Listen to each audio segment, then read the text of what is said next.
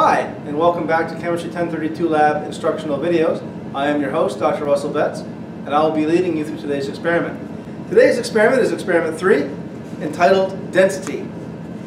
It's a four-part experiment. The first part will be determining the density of a regularly shaped object. So what we're going to do there is measure the length, the width, and the height of a cube, and determine the cube's volume by using the formula, volume equals length times width times height, and then take the mass of that cube and you'll have the density. Remember, density is mass over volume, or grams over milliliters, or grams over centimeters cubed. Part 2 of today's experiment will be determining the density of an irregularly shaped object. So we're going to take an object in the lab that has an irregular shape, which means we can't use a mathematical formula to determine its volume. We'll have to get it, the volume that is, by water displacement. We'll show you how to do that later on in today's video. Getting the mass of that object is as simple as putting it on the scale. Remember, density is mass divided by volume. So once you have the volume and the mass of the object, you have its density. Part 3, density of a liquid. We'll be showing you later on in this video how to measure volume accurately using a pipette and a pipettement, and how to weigh the mass of a liquid after you've determined its volume. Finally, part 4, we'll be using a hydrometer to determine the specific gravity of a liquid, actually of two liquids. And I'll show you later on in the video how to read a hydrometer. Now with that, don't forget to bring your safety glasses, wear proper clothing, and come to lab with a nice positive attitude, and we should be done with plenty of time for questions at the end.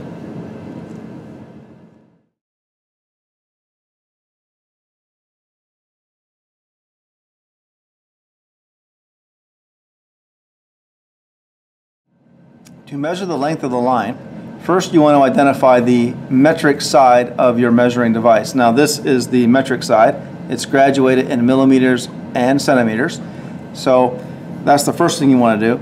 The next thing you want to do is identify the value of every little line, or every little tick mark, or every little graduation on this device. Let's take a look between 5 and 6. This 5 indicates 5 centimeters. This 6 indicates 6 centimeters. Now between here and here is 1 centimeter. Now these little tick marks between the 5 and the 6 correspond to 0.1 centimeters. So for example, this is 5.1, 5.2, 5.3, 5.4, and so on. So every little graduation between the 5 and the 6 is 0.1 centimeters. So this ruler will read the first decimal place. Now let's take our device and put it up to our line that we want to measure. From the 0 side of the ruler, place that against the left-hand side of the line as best you can. Looks like it's got it. And then line the right side up with the other side of the line. And there we go. Looks pretty good. Now let's see. This appears to be greater than 7 and less than 8. So it's going to be 7 decimal point. Now, for my eyes, this looks like it's just below the 0.6. It's certainly bigger than 0.5. But to me, it looks like it's just below the 0.6. So I'm going to say this is 7.5. That's the first decimal place. Now we have to estimate one more digit. We need one more digit in this measurement, and that will be the estimated digit. So I'm going to say this is 7.59. It's not quite hitting the 0.6 hash mark. I think it's just below it. Now, the estimated digit, you may actually think it's 7.60. You may think it hits the line exactly for 7.6. You may think it's slightly over 7.6. You may think it's 7.61. Or you may even think it's 7.59. And those measurements would be okay. Now let's put in the unit, centimeters. 7.59 centimeters would be that measurement for that line. That would be 3 significant figures. This digit, although it's the estimated digit, is still extremely important and must be there for your measurement to be correct. Okay, now that's how you measure the length of anything, not just a line, using a standard ruler.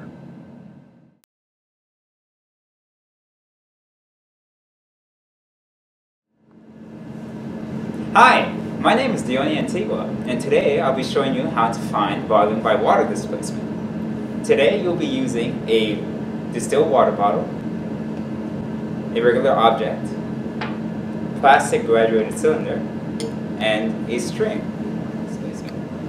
First, you will fill a plastic graduated cylinder to about halfway using distilled water. Be sure to record this initial volume in your notes. You will then lower the irregularly shaped object using the hook located on the object and a piece of string. Slowly lower the object into the graduated cylinder and record this final volume in your notes. You can then find the volume of the object by subtracting the initial volume from the final volume.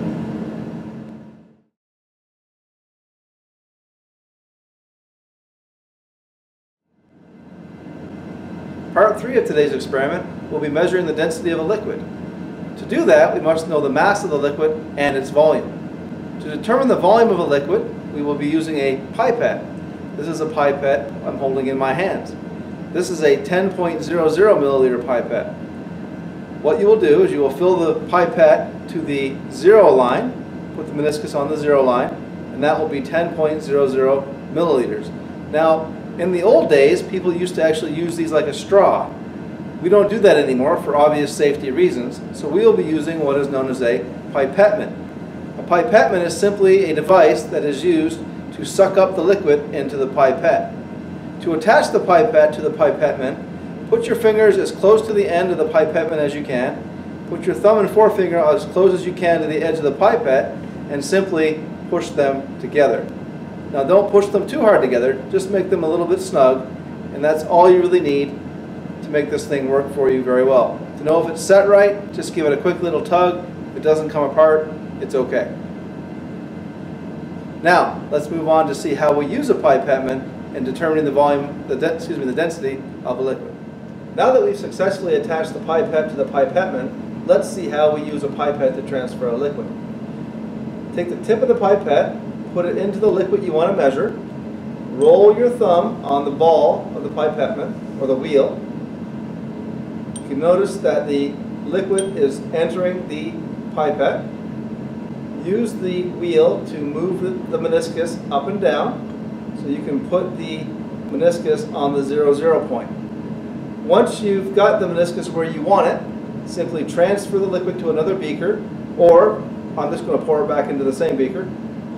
Do this by hitting this little trigger right here, push it in, and the liquid comes out. And there it is. That's how you use a pipette. Now that we've learned how to attach the pipettement to the pipette, let's see how we would use it to determine the density of a liquid. Now here I have a copper sulfate solution that we're going to determine the density of. This is not in part of your lab, so it's a completely different liquid that you will not be using. So do not use the numbers that you're going to see here on this video because this is not a liquid that you will be using. Now, to determine the density of a liquid, just like anything else, you need to know the mass of the liquid and the volume. The pipette can take care of the volume. Now we need to know the mass of the liquid. How we're going to do this is we're going to take an empty beaker, we're going to place it on a scale, and record the mass of the empty beaker. Record that in your notes, whatever number you get in class. Now take the pipette with the pipettement, put it into the solution you want to measure the density of, and simply roll the ball on the pipettement. As you can see, the water level is rising up. Put the meniscus on the 0 mark as best you can. Take the pipette, move it over to the beaker that's on the scale, click the little trigger release on the pipettement and the liquid will flow into the beaker. Now, record the new volume of the beaker and the liquid, and if you subtract the mass of the empty beaker from the beaker with the liquid, you will now know the mass of the liquid you transferred. The volume from the pipettement, from the pipette and the pipettement should be 10.00 milliliters. Mass divided by volume is the density of the liquid.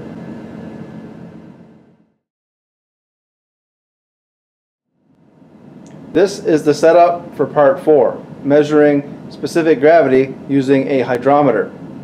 Remember, specific gravity is the density of a liquid divided by the density of water. The density of any liquid is expressed in grams per milliliter, and the density of water is also expressed in grams per milliliter. If you divide one by the other, you will get a unitless number. Part 4. Here we have a blown up portion of the hydrometer. This is the top of the hydrometer here, the part that's not submerged in the liquid. And these are the graduations that you'll see when you look at a hydrometer. This is 700 as written. This is 750 as written. You just have to remember this is actually 0.700 and this is 0.750. Now, just like any other device, you want to figure out what every hash mark means before you try to use it. This is 700. This is 750. So therefore this is 710, 720, 730, 740, 750. If we turn it just a little bit, now we can see there's actually some more hash marks over here. This hash mark is 705, 710, 715, 720, 725, and so on. Now you want to measure this to where the meniscus touches on one of these hash marks, and try not to forget your estimated digit. Now that we've learned how to read a hydrometer, let's take a look at how we use one in practice. All you have to do is take the hydrometer, place it gently inside of the liquid that you want to take the specific gravity of. Don't drop it, set it in there gently, and the hydrometer will float in the liquid. Now try your best to keep it from touching the sides. Be patient with it. You can get it not to touch. And let it float there gently. If it bobs a little bit, let it calm down. Now let's zoom in and let's take a look at the meniscus close up. And now we can see this is where the liquid level hits the hydrometer, and we're going to read the specific gravity off the device.